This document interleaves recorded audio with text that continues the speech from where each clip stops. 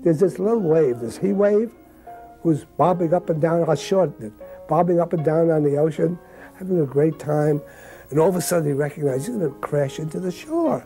And this big wide ocean, he's now moving toward the shore. And get annihilated. He gets so despairing. My God, what's going to happen to me? And he's got this sour, despairing look on his face. Along comes a female wave, bobbing up and down, having a great time. The female wave says to the male wave, "Why are you so depressed?" The male says, "You don't understand. You're going to crash into that shore and you'll be nothing." She says, "You don't understand. You're not a wave. You're part of the ocean."